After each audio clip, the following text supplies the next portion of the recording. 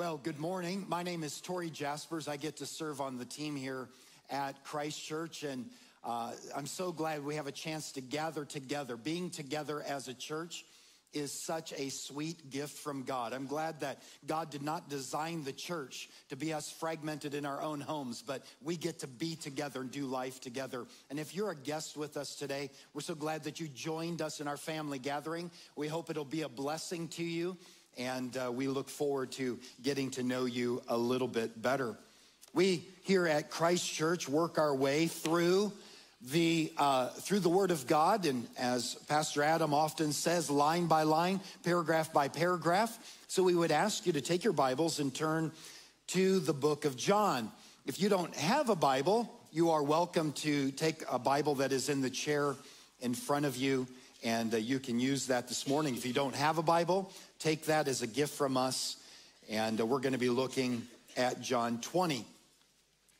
We are in a series called Life in His Name.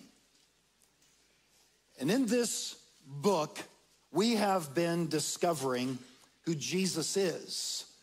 That He is God, fully God, has always been God, will always be God, and He is the Messiah. And last week, we were in John 20, verses 19 through 23, where we saw Jesus enter into the room with the 10 apostles the evening of Resurrection Sunday or Easter Sunday. Now we're going to move into another scene that is very similar to it. It is another scene, though, that has a very specific and unique purpose. Has there ever been a time in your life where you experienced something so deeply disappointing that it actually left you disillusioned? More than discouraged, yes, discouraged, but more than discouraged, but disillusioned. By that I mean where you're at a place where you're not sure what you think, you're not sure what you believe, you're not sure what is true. You're just not sure of anything. You're disillusioned. Maybe it happened as a child when you discovered, and I'm going to try and speak in code here because there might be children in the room, and I don't want to be the one to destroy this, but there's a certain jolly fat man with a beard that you clung to with great joy, love, and hope, and you found out actually it was your weird uncle wearing a costume. That can be a little disillusioning. It kind of changes the entire season, doesn't it? Or maybe there was a sports personality that you just loved and you followed. I mean, you knew their stats when they played Little League in 4th grade. You have followed their entire career and you've cheered them on. And all of a sudden, the news comes out that they won the race. They hit the home runs because they were actually cheating. They had a little something extra. It's more than disappointed. It's more than discouraged. It's disillusioned. You tear the posters off the wall. You throw the tickets into the trash. You maybe even walk away from the sport and say, nah, I'm not even interested in following that sport anymore. Maybe you found a politician, and you were absolutely surprised that there was a politician who was speaking about a value that you care deeply about. This politician courageously and clearly was talking about that same value, and you're like, that's amazing. Here's somebody who shares a value with me, and so you get on the bandwagon and you support them and you promote them and you put signs out in your yard if your HOA allows it, or maybe you do anyhow because you're the rebel in the HOA. I don't know. You put a bumper sticker on your car that you later regret, and then once elected, you find out that in a closed committee meeting, when the pressure was on and the survivability of their career was at stake, they caved. They sacrificed that core value they had talked about that you shared in common. They gave it away. They gave it up in order to protect their own career. And this leaves you hurting and disillusioned. Or maybe there was that preacher or author I mean, your life has been deeply impacted by their preaching. You read their books, and your life, you do life differently. You saw life differently because of what they preached and because of what they wrote. And you were so joyful of their life and ministry, and then suddenly you found out that there was a scandal, they're a fraud, a fake, a charlatan. Maybe they even walk away from the faith. And this leaves you hurting, spiritually disoriented. Was any of this really true? What do I really believe? What is really true? And you are painfully disillusioned, maybe even feeling lost. We're going to look at a man this morning who is suffering from deep hurt and disillusionment. And we're going to see that in our text of John 20, verses 24 down through verse 31. Our title of our message this morning is There's Still Hope. There's still hope. I want you to know that this morning. If you came in this morning, I want you to know there's still hope. Let's see it in the Word of God. Follow along quietly, if you would, as I read, beginning in verse 24. Now Thomas, one of the 12, called the twin, was not with them when Jesus came. So the other disciples told him, "We have seen the Lord." But he said to them, "Unless I see in his hands the mark of the nails, and place my finger into the mark of the nails, and place my hand into his side, I'll never believe."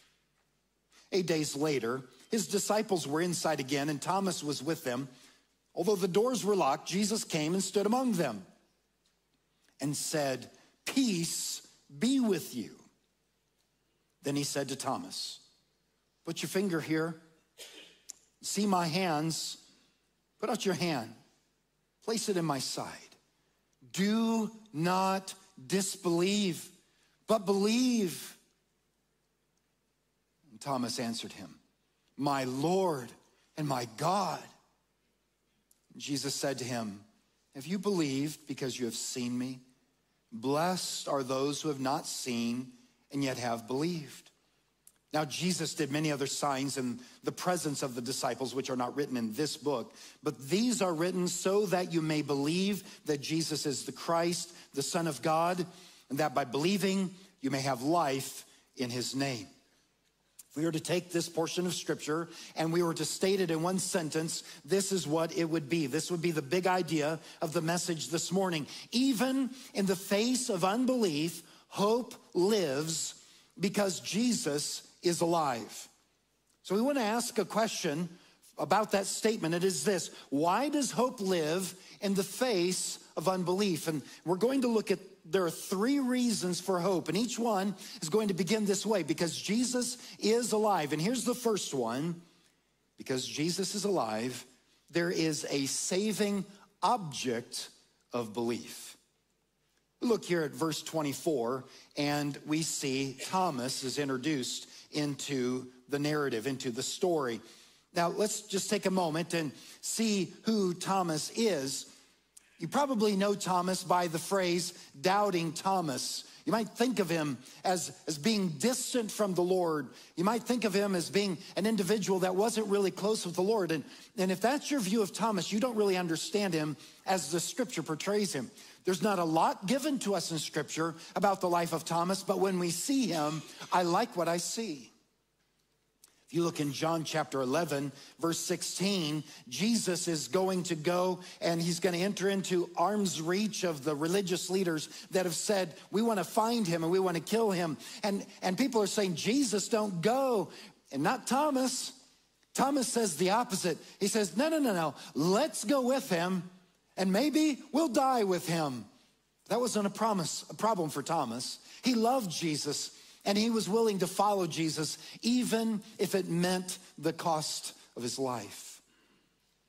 Later in John 14, as Jesus was giving his last instructions, he says to Thomas, to all of the disciples, he says, "Now you know where I'm going and you know how I'm going to do that." And Thomas pipes up and he goes, "No, well, hold on a moment. Time out." Actually, we really don't know where you're going, and we certainly don't know the way. And it set up for Jesus to give that glorious verse in John chapter 14 and verse 6, where he said, I am the way, I am the truth, and the life, and no man comes to the Father but by me. It is true that Thomas maybe was a little bit of a cynical. He maybe was an individual who was a little bit of the Eeyore, a pessimist, but he loved Jesus and he followed Jesus with all of his heart, and he was willing to sacrifice greatly for Jesus. That's the Thomas that we're talking about.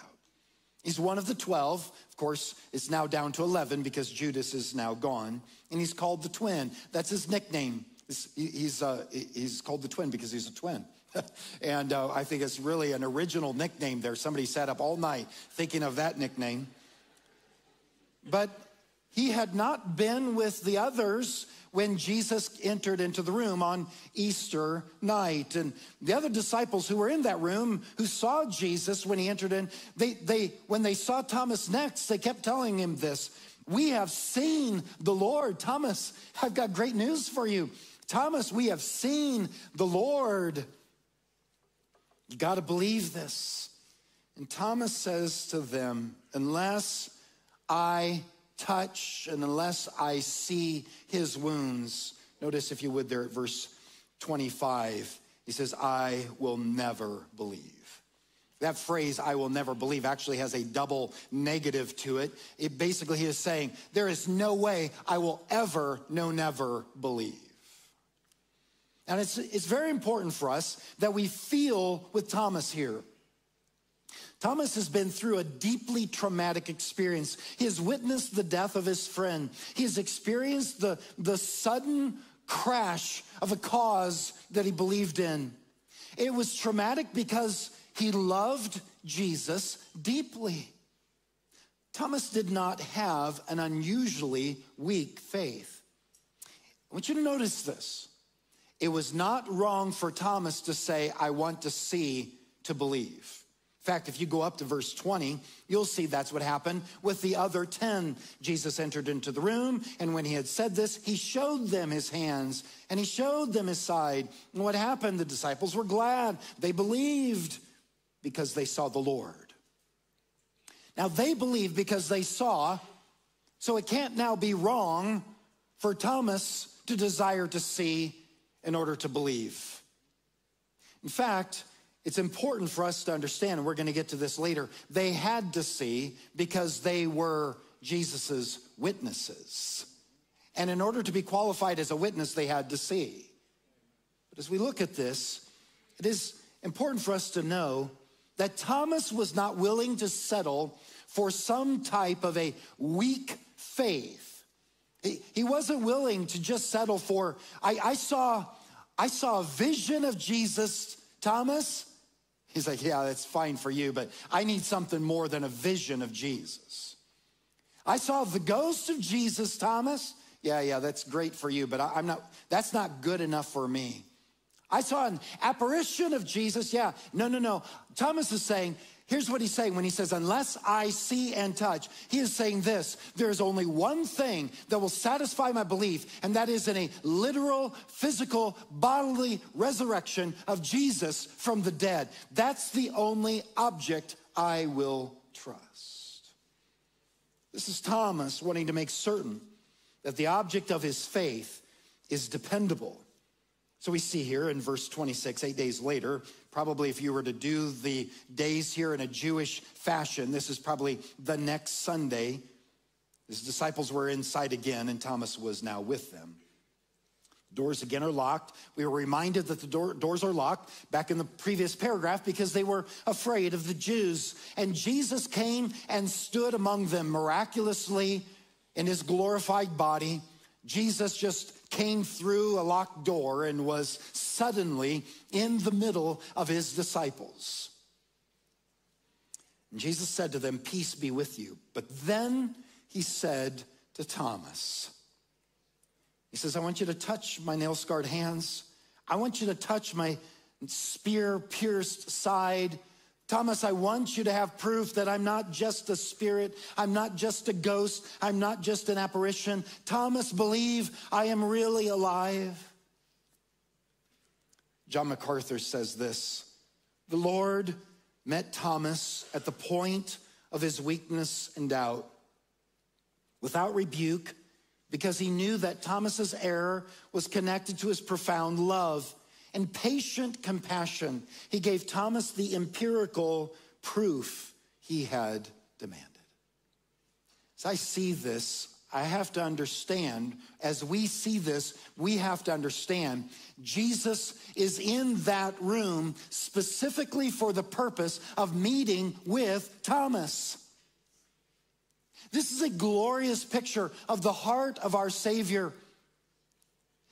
Jesus had set his love on Thomas, and he was fully aware of the struggle that Thomas was going through. When he saw his Savior die, and when they buried his body, he's like, I'm not putting all the pieces together. This is not the way I thought it would work out. I thought we were going to defeat the Romans. I thought we were going to be victorious. What is going on? And Jesus, because he is God, knew the disillusionment in Thomas's heart. And so Jesus in love comes and meets with Thomas. This is a love rescue. This is what our Savior does. Our Savior pursues us. Our Savior knows our heart, and he loves us even in our weaknesses. He loves us even in our failings. He loves us even in our wonky thinking. He loves us and he pursues us, and he wants us to know what is truly true so that we have an object that we can believe that is dependable. The Bible tells us in Hebrews chapter 4, verses 15 and 16, that Jesus is our high priest that empathizes with us because he was tempted in every way as we are, of course, yet without sin. And so when he looks at our life and he knows what we're wrestling through, he understands the struggle it is to be navigating through this earthly journey. I'm reminded also of Psalm 103 and verse 14, where the Bible tells us that God knows that we are but dust, and he remembers that. He's constantly keeping in mind that we are frail and fallen, and we need a Savior as sinners. Jesus has tenderness to our weakness. Jesus has empathy as we struggle to follow. Jesus understands that we are but dust. But now we reach the climax of the book. For 20 chapters, John has been both a storyteller and a lawyer in a courtroom. He has been pursuing one line of thinking. That one line of thinking is that you and I would believe that Jesus is God and that he's the promised Messiah. And he is arguing this point by telling story after story after story, where he's giving to us sign after sign of who Jesus is, proof after proof. And now we come to the climax of the entire book of John, where we see in verse 28, at the end of verse 27, Jesus says to him, do not disbelieve, Thomas, but believe. That literally means, Thomas, stop becoming disbelieving and believe. Jesus in love is arresting Thomas from continuing to live in a status, in a condition, in a place of disbelieving. Scripture doesn't use the word doubt. It uses the word disbelieving. There sometimes can be in our culture this idea that, a skeptic is quite noble. A skeptic is quite admirable. A skeptic is quite intellectual. To just constantly live in a status of skepticism is admired by our culture, and I, for the life of me, cannot figure out why. To live your entire life not knowing anything to be true, to live your entire life without anything that you can cling to live your entire life ignoring the clear evidences in nature that there has to be a creator, living your entire life resisting the working of the Holy Spirit, living your entire life ignoring the life-transforming work that God does in lives around you, to live your entire life ignoring the promises of the Word of God. Listen, that is not noble, that is not freeing, that's prison. That's living in bondage. That's living in hopelessness, and that's the status of Thomas. He's in this condition of being disbelieving. And so in love and in empathy, Jesus does a rescue work, and he comes to Thomas, and he rescues Thomas, and he calls him, come out of the condition, come out of the mindset, come out of the status of being disbelieving. And Thomas, here's what I want you to do. Believe. Believe. Believe that I am God. Believe that I am the Messiah. Believe in me. Now we see in verse 28 Thomas's, it seems, immediate response, because it says that he answered him. It seems to be just an immediate response. And Thomas answered him in verse 28, my Lord and my God. Thomas here is recognizing that there is an object that he truly can believe. He did not want to just have faith in faith, hope in hope, believe nothing for the sake of believing nothing. No, the hope for every believer, there is hope for every believer, not because they believe something. There's hope for every believer because the object of their faith is that Jesus is alive. Thomas gives this glorious confession. There's no evidence that he ever actually that he ever did what he demanded, to touch Jesus' hand or side. It seems as though Thomas saw and believed. And Thomas's response, my Lord and my God, is to the person of Jesus Christ. And he saw Jesus as being both his Savior and his Lord. He understood that Jesus was the one that could rescue him from the consequences of being disobedient. And isn't that glorious?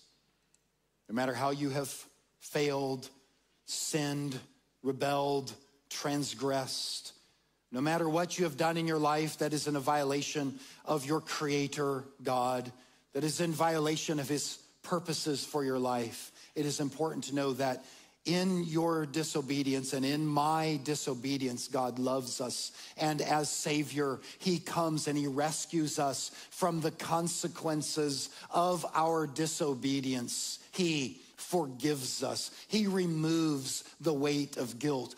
What a glorious dimension. As the religious leaders were just saying, you got to do more. You've got to do more. You've got to do more. And people lived with an increasing weight, Jesus said, of never knowing what their status was with their Creator God. Here comes Jesus, and he says, I went to the cross for you. I bore the weight for your sin. I paid it all. I paid it in full. I'm not adding weight to you. I took your weight upon me. Come to me, I will save you.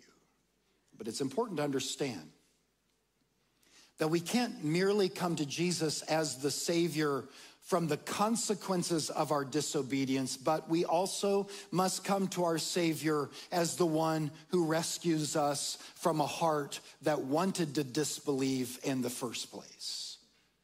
He rescues us from a heart that wanted to disobey in the first place. There's a heart condition that we have in our fallenness that wants to shake our fist in the face of God. There is a condition in our fallenness that wants to, if God says, do this, to turn and do our own thing. There is a rebellious nature in our fallen flesh. And Jesus comes, and he is to be our Savior, rescuing us from the consequences and the guilt of being disobedient. But he is also our Lord, the one who now begins to call the shots, and he rescues us from a heart that wants to disobey God. For Thomas, Jesus was not just a good man. He was not just a wise teacher. He was not just a prophet. He was not a political revolutionary. Jesus was God who saves me. And that was the object of his faith. See, it's important for us to understand that the key to our faith is not merely that we have faith. The key to our faith is, what is the object of our faith? I moved here to Arizona from Colorado. Where we lived in Colorado was very near the airport. And so at that airport was a parachuting school. So most days, if it was clear at all, there would be airplanes that would be slowly circling, climbing up to a high altitude, which is pretty high in Colorado above the ground. And when they get up to that altitude, all of a sudden you'd watch and people would just fling themselves out of a perfectly good airplane. I want you to know, those people did not fling themselves out of a perfectly good airplane thoughtlessly. They had, each one of them, an object that they were depending on. The key to their survivability was the legitimacy of the object they were depending on. If somebody had come to them before the flight and said, here's a magic crayon. And if you hold onto this magic crayon, it's a special color. If you hold onto this magic crayon, when you fling yourself out of a perfectly good airplane, which I do not understand, this magic crayon is going to protect your life. Could a person believe in that magic crayon? Absolutely. Could they believe it sincerely? Absolutely. There's just one problem. Crayons don't save you from falling out of an airplane, and we don't want to talk about the rest. At some point, those people, before they flung themselves out of the airplane, came to understand that there is a harness that is made of strong material, and there are cords that are able to withstand the jerk of a body in free fall coming nearly to a stop in one moment. There is a parachute that has the ability to hold their weight. There is a ripcord that will actually release all of this, and they became convinced that the object of their faith was worth trusting their very life with, and they did. They were not leaping into the unknown. They were trusting an object, and that is the parachute. It's important for us to understand that we have an object for our faith, and it is the most legitimate, trustworthy object that we could ever cling to with our earthly and our eternal existence. And it is this: God became man, Jesus Christ lived a perfect life, died only because he is paying for our sin, and God raised him from the dead, victorious over sin, and because Jesus is alive, we have hope. There's an object for our belief. If you're here today and you say, Torrey, this is new for me. I want you to know this. Because of Thomas's confession, you can know what a confession of a heart that truly sees Jesus as the object of their faith says. That heart says, Jesus, you're my Lord and you're my God.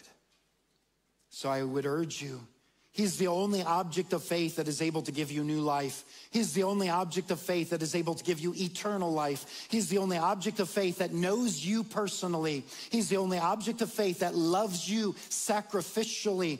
He's the only object of faith that has proven to transform lives. He is pursuing you to rescue you from the pit of skepticism and disillusionment that you're living in. And in this moment, you can step from darkness into life as you cling to the object that gives hope, which is Jesus is alive. And if you're a follower of Jesus and you're going through a season of disillusionment, there is still an object for your believing. Are you discouraged because of circumstances?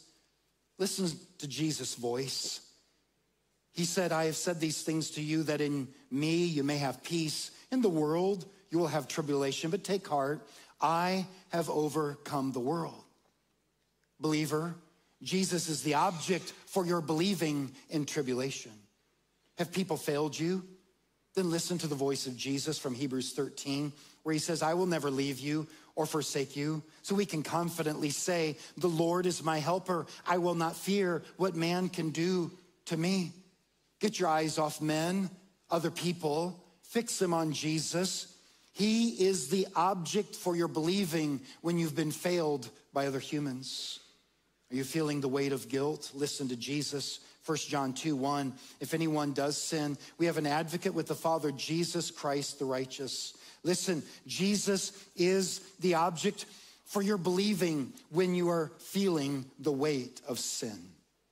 Because Jesus is alive, there's a saving object of belief. But I want you to know there's another reason that we have hope to live in the face of unbelief, and it is this: because Jesus is alive, there is a satisfying blessing in belief. a satisfying blessing in belief. Look, if you would, at verse 29. Jesus said to him, have you believed because you have seen me? He now says and pronounces and proclaims and bestows a blessing. Blessed are those who have not seen and yet have believed. The blessing is for all of those millions upon millions. After Thomas, after the apostles have lived, the millions upon millions, that includes us who have placed our faith in Jesus Christ, even though we've never physically seen Jesus' body, his resurrected body. Jesus says there is a blessing for us, and that blessing is this: we do get to see, but we see through the enabling eyes of the Holy Spirit and through the Word of God.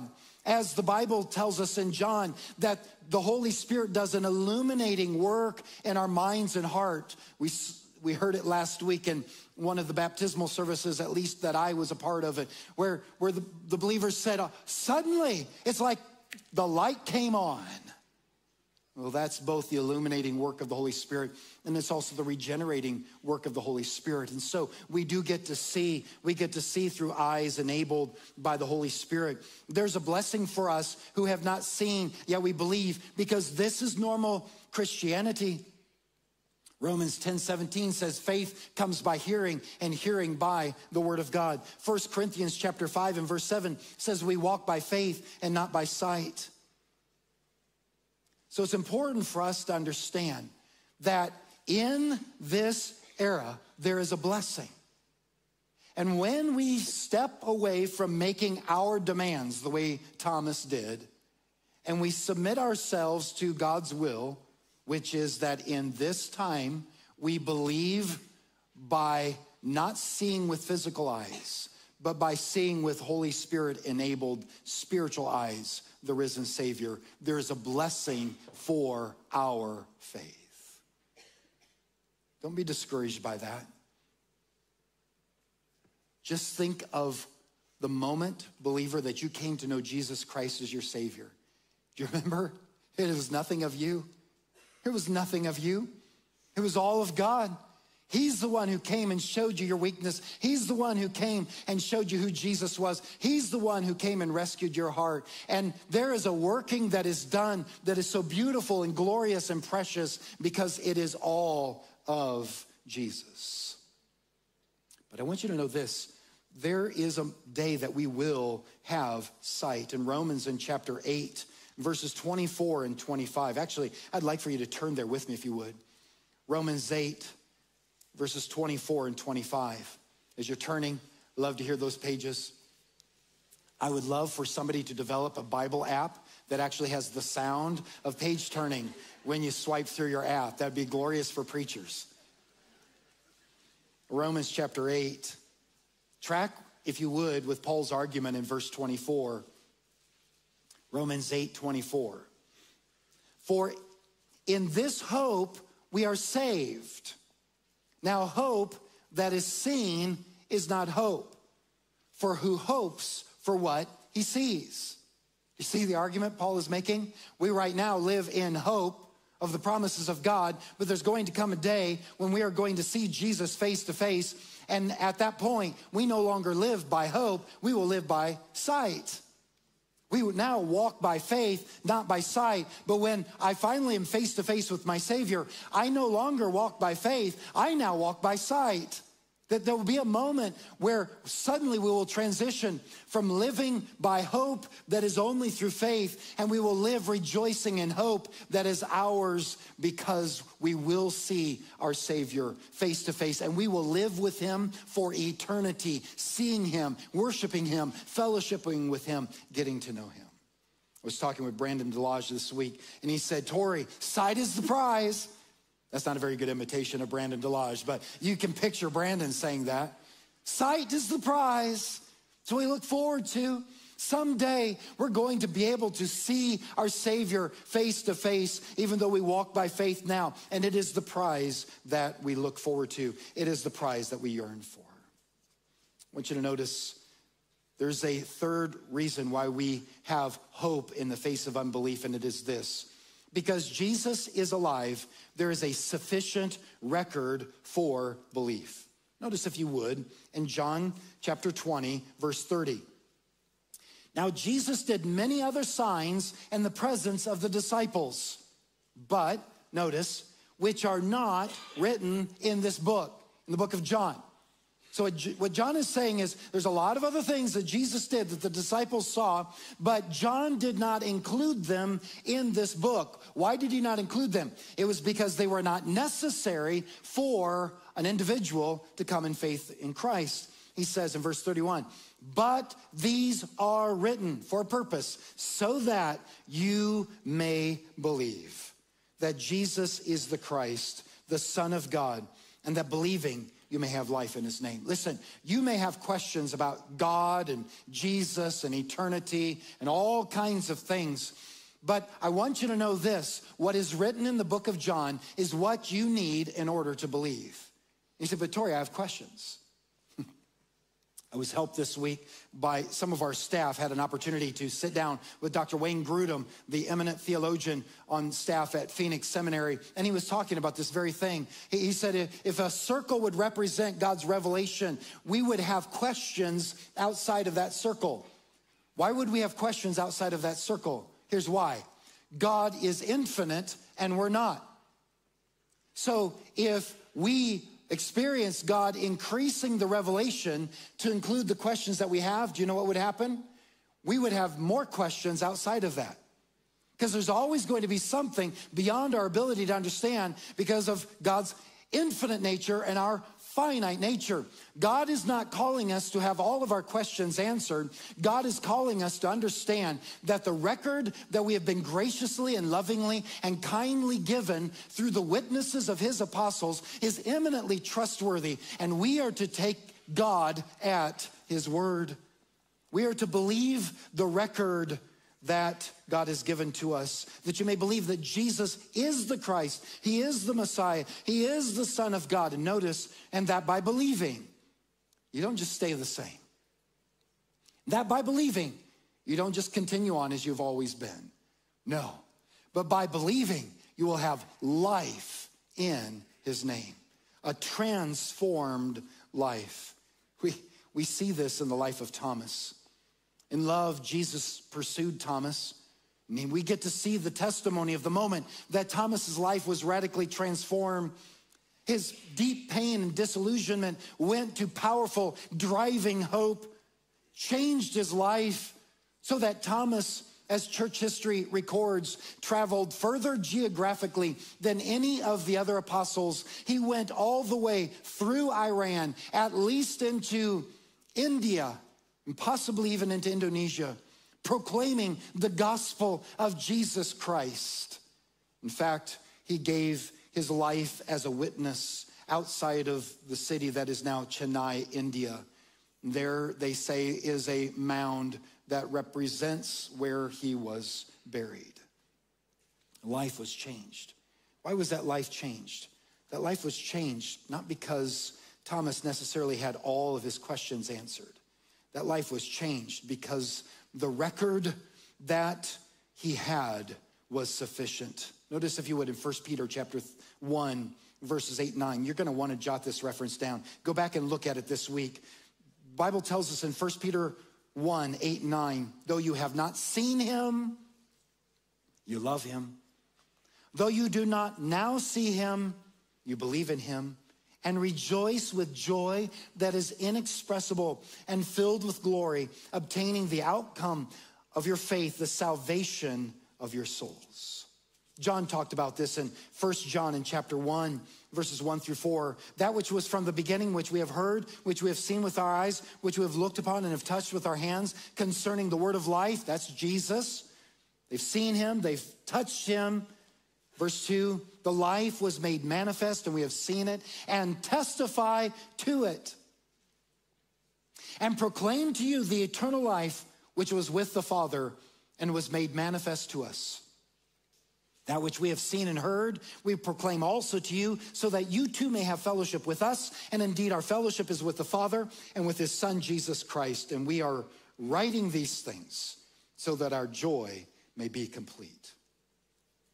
I would urge you today, I'm not sure where you are in your faith journey, but take God at his word. I remember trusting Christ in my early teen years, but I doubted my salvation throughout most of my teen years, and it was in college that I came to a moment of crisis where I no longer could live with struggling with knowing whether I am truly saved. And God in his kindness and mercy took me to his word, to passages like James chapter 1, where he tells me that I am begotten, I'm born again by his working. And I came to know glorious promises like Romans in chapter 8, where we are held in the hands of the Savior, which are in the hands of the Father, and in that nail-pierced embrace is where I exist, and nobody can pluck me from the Father's hands. And I understood that my security was not, my assurance would not come because I prayed another prayer. My assurance would come as I would take God at his word, and as I would cling to his promises that God would be who he says that he is,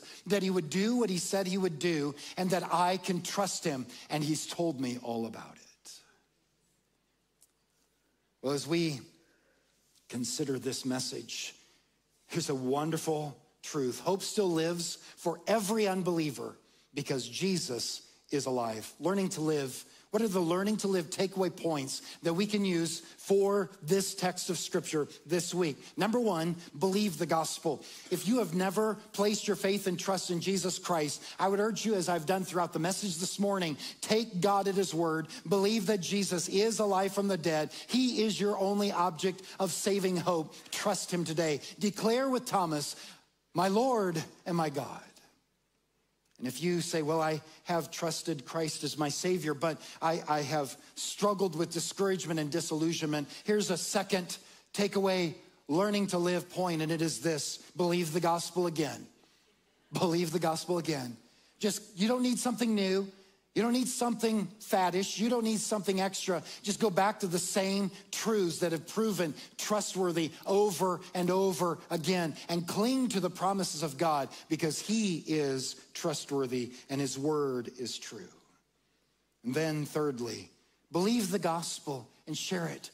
There are people around you who are living as Thomas was, in the bondage of disillusionment, and what they need is to hear the glorious hope that we have in a risen Savior. Believe the gospel and share it. Our Father, we come to you this morning in gratitude that you are the God who loves us so deeply, that you pursue us the way you pursued Thomas. Oh, Father, we are so grateful for your kindness and your love. And we would pray, Father, that you would work in our hearts today.